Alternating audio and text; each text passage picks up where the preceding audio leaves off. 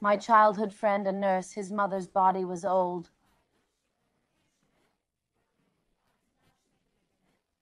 His mother was in intensive care for a month and a half. They were living together, my childhood friend, and his mother's death. His parents are separated, by the way, after his mother's death. The night he finds out, the doctor in intensive care says, "We lost your mother. I'm sorry for your loss." He goes home. First, he cleans the house deeply, takes a shower, shaves his beard, gets dressed, gets ready.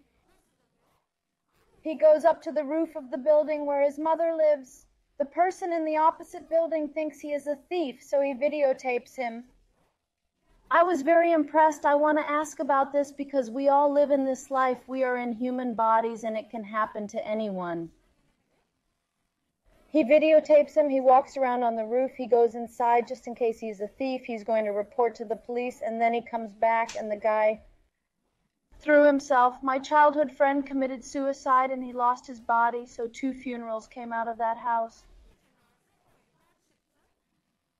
It's a horrible thing, and you know what happened at that moment? I have read so many books, and I have even edited some of your books.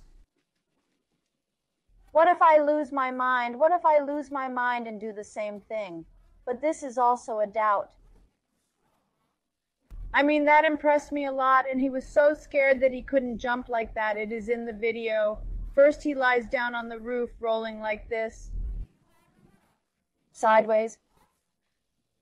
He throws himself away. His soul is leaving the body.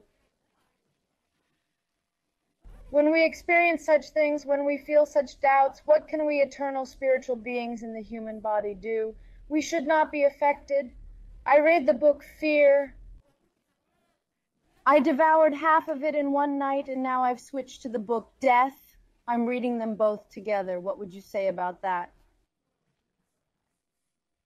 When doubt comes, we must immediately direct it to the awakening of the intellect. The doubt is coming. When negative emotions come, you immediately direct them to the awakening of the intellect. Doubt leads to questions. So ask a question to yourself or to a friend, if there is someone, or to yourself, and find the answer. That's how we will use doubt. For example, why did he commit suicide? We didn't write the book Suicide Psychology for nothing. And for this book, Suicide Psychology, many people, I have lost count, call and thank me. They say, I wanted to die. I read your book, Suicide Psychology, and I stopped committing suicide. That's how it is. So we use doubt to awaken intelligence in every negative situation. The person who wants to commit suicide wants to die. Why does he want to die? He should ask, why do I want to die? And find an answer to that. And when he answers, new questions and new answers arise. And if he uses our books as a guide, that feeling will disappear, because one comes to that point for certain reasons. He doesn't want to live. He doesn't want to live anymore because he is in pain. Right? He throws himself off the roof to get rid of that pain, but when he does, he suffers more. And when he hits the ground, the spiritual being that comes out of the body regrets it and suffers more, because there are witnesses to this. There are people who have had near-death experiences after attempting suicide, and they come back to the body and come back to life, and they are talking about it. Even at the moment of suicide, as he flies through the air, he feels regret. I wish I hadn't done it. And then, of course, when he hits the ground, suffers more because the body is damaged. Some are maimed, some survive. Some leave the body for a while and go through all those experiences.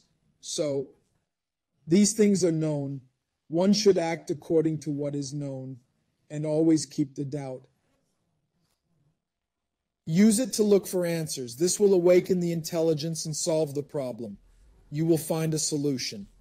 What to do when such a feeling comes, because I have witnessed it firsthand. What if I lose my mind? Because we are in the human body, okay? We take evolutionary actions, but that is momentary. Don't misunderstand what I am saying.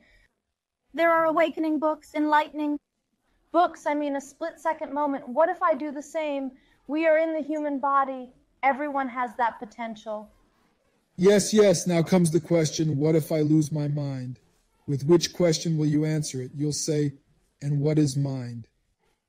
And the mind, yes, you'll say, and what is mind? And when the question, what is mind, is answered, such things as losing your mind will disappear. There will no longer be a problem. When the right doubt, the right question, and the right answer are found, you can use doubts to awaken your intelligence and make your life more efficient. Why did I ask this question? Because the suicide rate is unfortunately rising among young people, so we are on the channel of young people right now. There are many people now. The university exam is approaching. There is the stress of the exam, etc. Lots of suicides, even now as we speak. In how many seconds? According to statistics, there is a suicide attempt every 4 to 6 seconds in the world.